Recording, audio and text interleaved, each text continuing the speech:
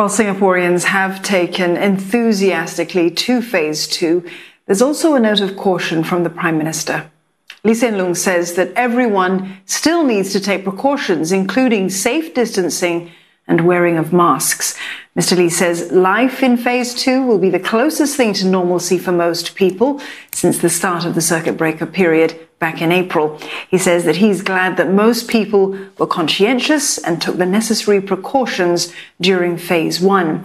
Mr. Lee has urged everyone to stay vigilant and act responsibly in order to stay safe as the country cautiously reopens. Meanwhile, Deputy Prime Minister Hsien says how Singapore responds to the crisis in the next 5 to 10 years will chart the course of the nation for decades to come.